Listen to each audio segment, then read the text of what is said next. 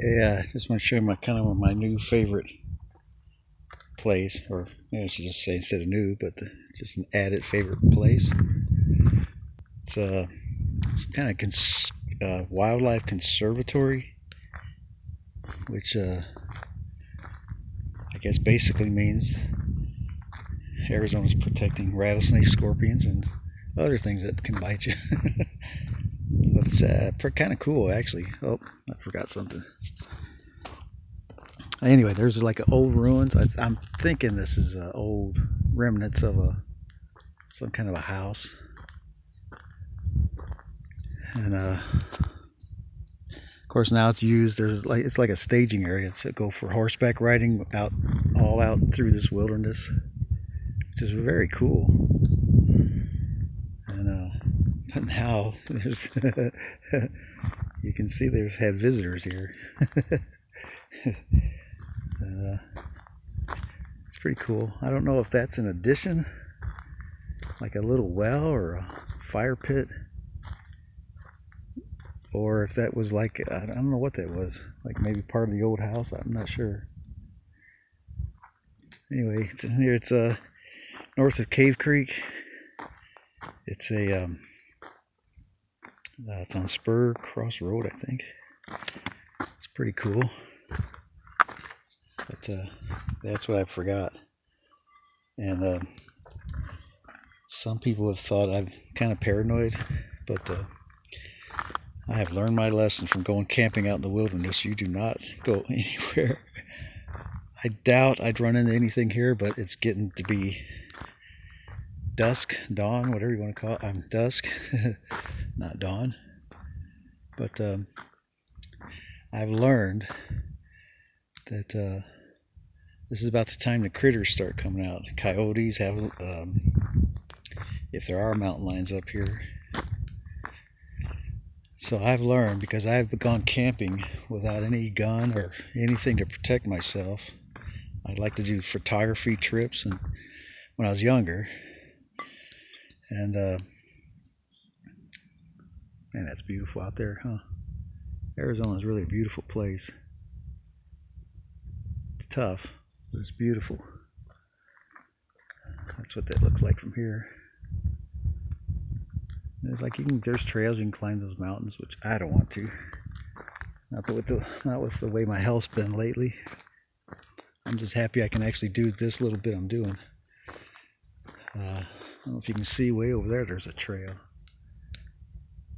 kind of out there. But anyway, about the baseball bat, I've been in my tent at night and heard things outside that were, well, for instance, one thing was huge elk right outside my tent during mating season.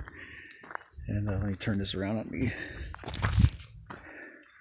During mating season, and they can be pretty vicious. They're huge. They've got to weigh at least, I don't know, a couple thousand pounds.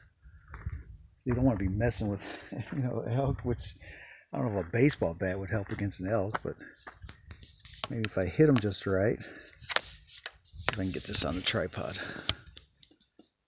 If I hit them just right, it might make them think twice about hurting me.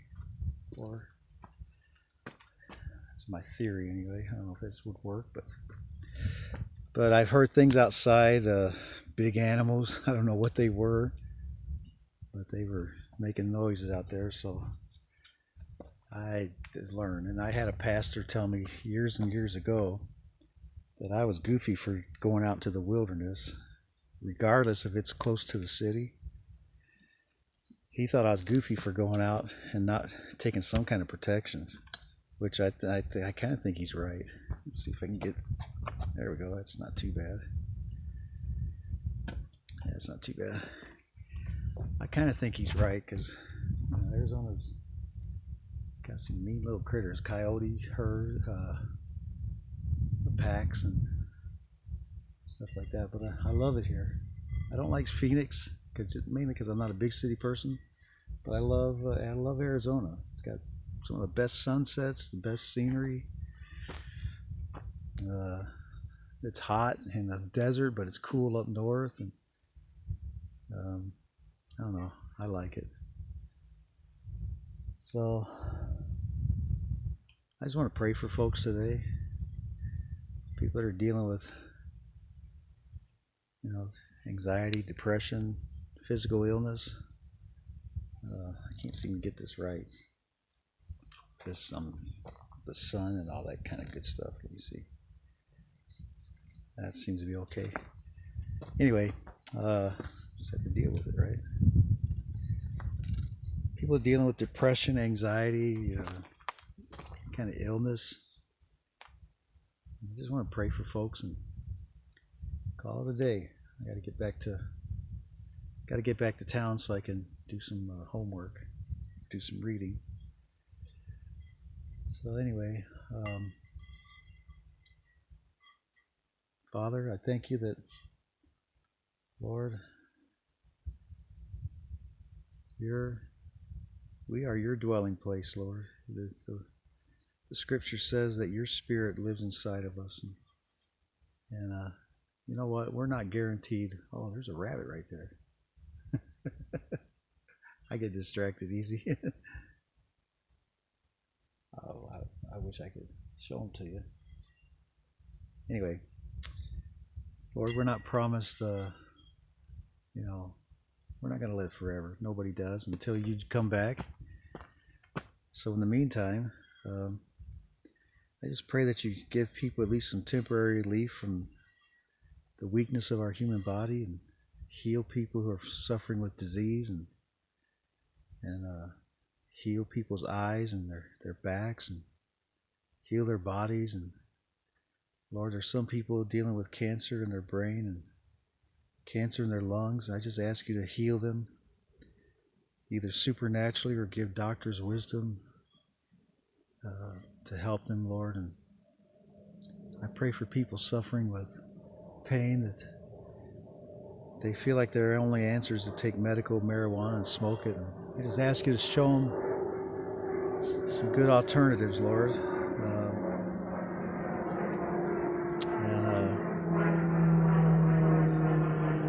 That you have given researchers and scientists, Lord, the ability to make medication from marijuana, the THC, to relieve pain without the negative consequences of smoking it, and it relieves pain, and they don't get high or lose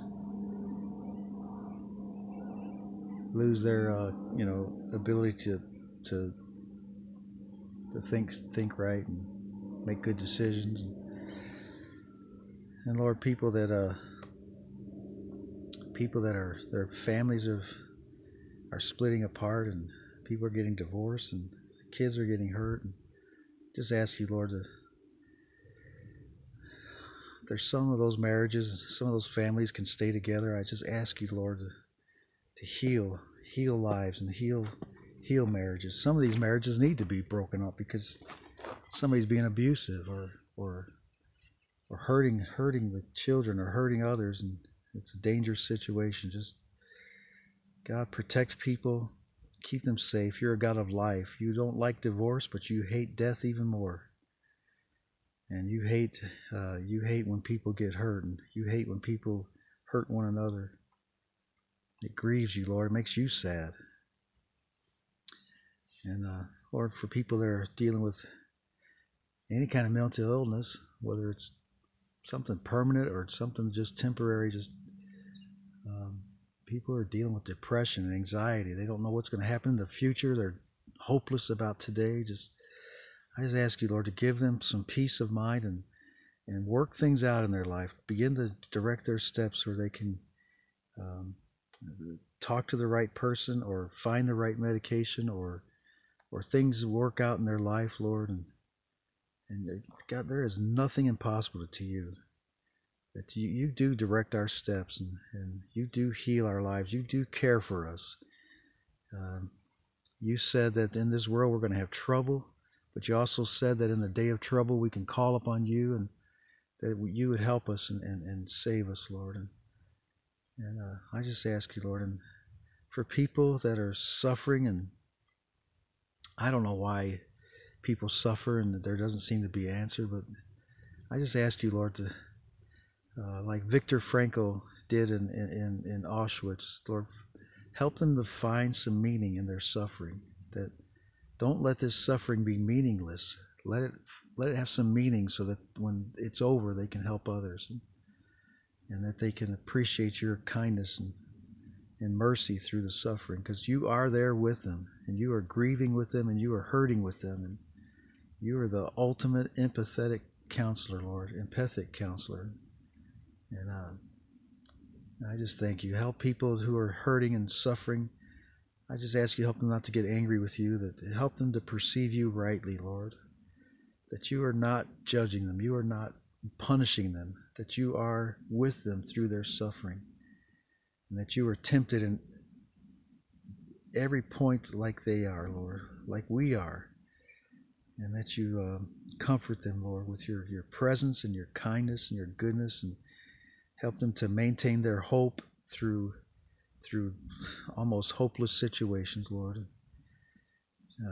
I ask you that in Jesus' name. Amen. That's it. I'll talk to y'all later.